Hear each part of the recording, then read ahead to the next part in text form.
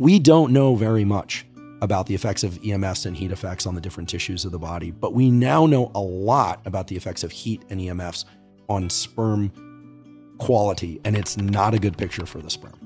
In 2015, I taught a class I was then a professor at UC San Diego on neural circuits in health and disease, and I decided to do a lecture on whether or not cell phones inhibit sperm health and or testosterone level.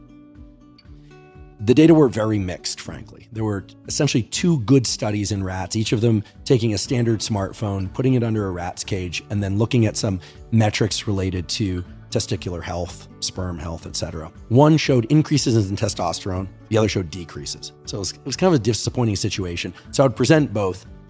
Now there is an extensive meta-analysis of dozens of studies, and it very convincingly shows that keeping the cell phone in one's pocket, so this isn't putting it to your head, this isn't putting it on the desk in front of you, but keeping it on and in one's pocket. And it does not matter if it's on Wi-Fi or you're using cellular, decreases sperm quality, which means forward motility, number of healthy sperm per ejaculate, et cetera, even ejaculate volume to some extent, and lowers testosterone overall, which is perhaps not surprising given the known heat effects of the phone. So even though it doesn't feel hot to the touch, there are heat effects.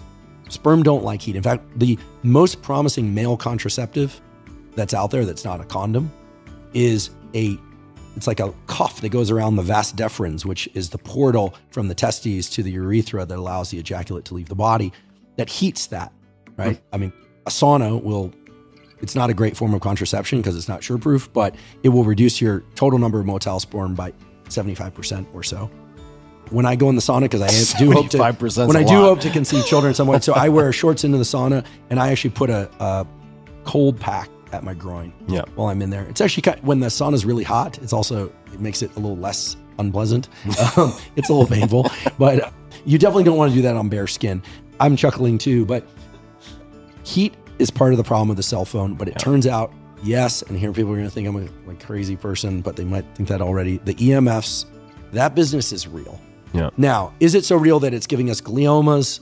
Unclear. I'm not going to go there. The data aren't in, but it is very clear that the radiation from phones, the EMFs, and the heat are combining to reduce sperm quality, motility, and overall testosterone. So it's a simple thing. Turn off your phone completely. Or even better, just don't put it in your front pocket. If you have to put it in a pocket, put it in your back pocket. Even better would be to put it in a shoulder pocket or a backpack.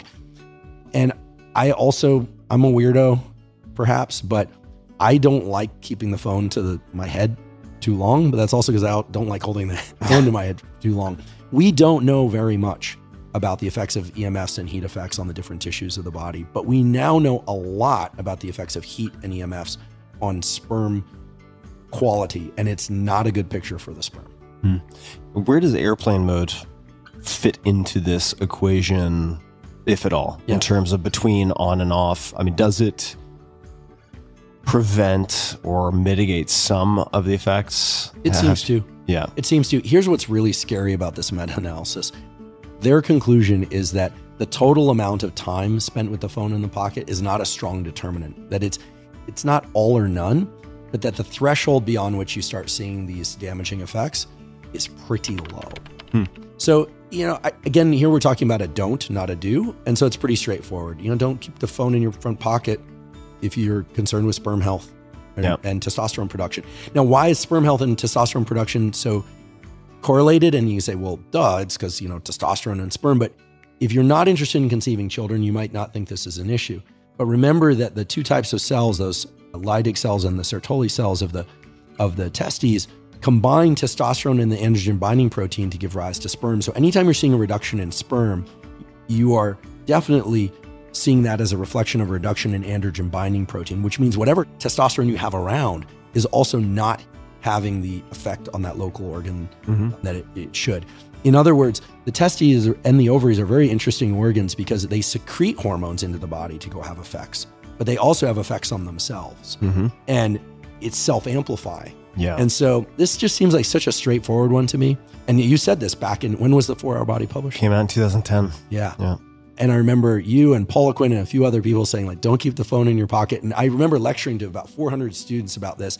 And I would say about half just, by my read, about half of the guys in the class took the phone out of their pocket when they heard this.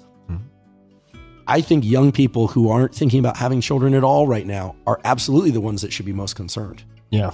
Now, it is true you can, as they told us in high school, it just takes one sperm, but it just takes one sperm. But in order to get that one sperm to the egg in vivo, not IVF, but it's called natural conception, there's a lot of territory that needs to be covered. There's a lot of chemical environments that need to be dealt with. You want the healthiest sperm